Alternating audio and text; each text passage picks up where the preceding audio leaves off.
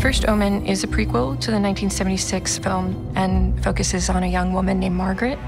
She is a young nun hopeful with a lot of love in her heart. These sisters will take good care of you. She is working the orphanage and identifies a very troubled child.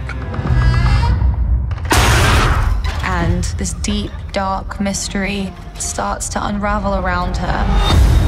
You must be very careful. Bad things will start to happen. Evil things. The Omen franchise is built around kids with extrasensory powers. And in this film, Carlita's drawings depict these premonitions into this Omen universe.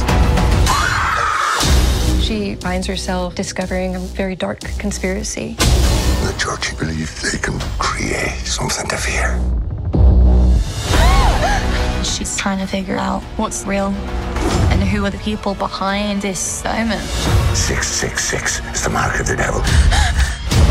There's a storm of energy, a force of darkness. We're not talking about a human child. We must destroy it at all costs.